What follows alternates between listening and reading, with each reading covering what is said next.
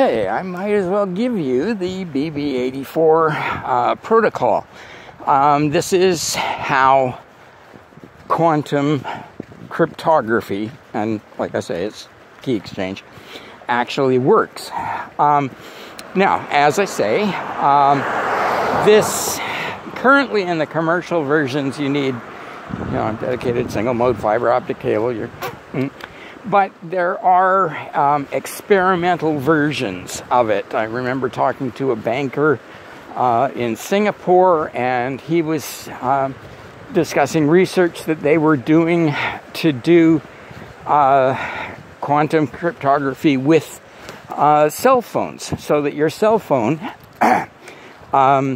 could negotiate a connection with a bank machine, and therefore secure the transactions in additional ways.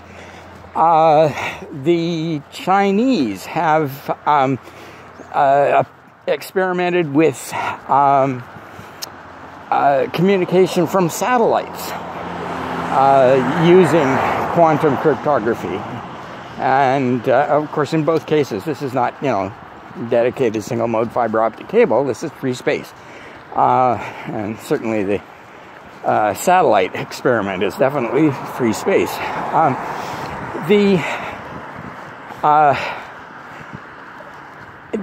idea is so very elegant and gives us, in terms of the theory, an additional level of protection, which I'll get to in a moment. But as is always the case, the devil's in the details. The implementation is the problem. And as we say, in theory, there's no difference between theory and practice, but in practice there is. And so quantum cryptography, I know that some people think that it's the greatest thing since sliced bread, but it has problems, and it's not that it can't work, but its uses are going to be limited. So, what do we do? Well, we got Alice and Bob, as usual, and Alice, on her end of the cable, fires photons being quantum entities. You can sort of force a value on them. And let's just say it's polarization for the moment. And we can polarize. Well, we can polarize in a variety of ways, but let's just say that we will polarize either straight up and down or at a 45-degree angle. So there's two different ways of polarization. And, of course, for each type of polarization, we can polarize it up or down, and so we can get a value of 0 or 1. So we can impose the polarization on the photons with both a value and an orientation. And this is important. Now, at the other end, Bob is trying to receive these photons. He is trying to read, with the correct polarization, the value that the photons have. At Alice's end, Alice randomly chooses a value for each photon and an orientation. At the other end, Bob randomly chooses a detector, and the detector has to have the correct polarization. So he randomly chooses a polarization to get the value, and he records the values of the photons he receives. Now, both of them are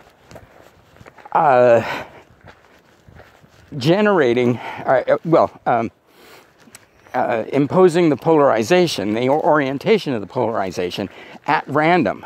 So half the time, Bob is going to choose the wrong polarization, roughly. Obviously, we're going to, do this many, many times in order to get a key. And we're going to do it twice as many times as we think we need, because we're going to have to throw half of the data away. So, once the photons have been sent, then Bob sends to Alice the orientation that he used for the detector. Alice compares that against her record of the polarization orientation that she imposed on the photons, and it sends back a message telling Bob which ones are correct or which ones are wrong. Whichever one you do. Well, you can send both. This is correct, that's wrong. Bob then throws away, as I say, roughly half of the data that he's got, but he's still left with a key. Now, all of this is done in the open. It's like the asymmetric encryption. We are allowing for the fact that somebody may be eavesdropping. If somebody is eavesdropping, they are randomly placing a detector in the line and recording what they see. That then gives them some data, but of course, again, it's random.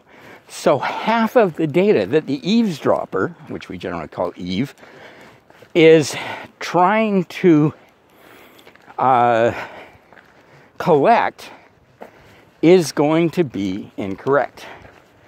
And so Eve is only going to get half of the information that she needs to build the key.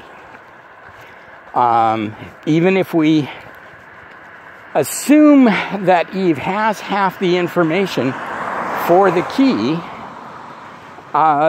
we just double the length of the key that we think we need so that it, makes the key even longer in terms of Eve doing a brute force attack on it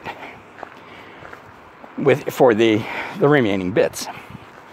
So we've got this done. Now the thing is that this is sort of like the asymmetric encryption.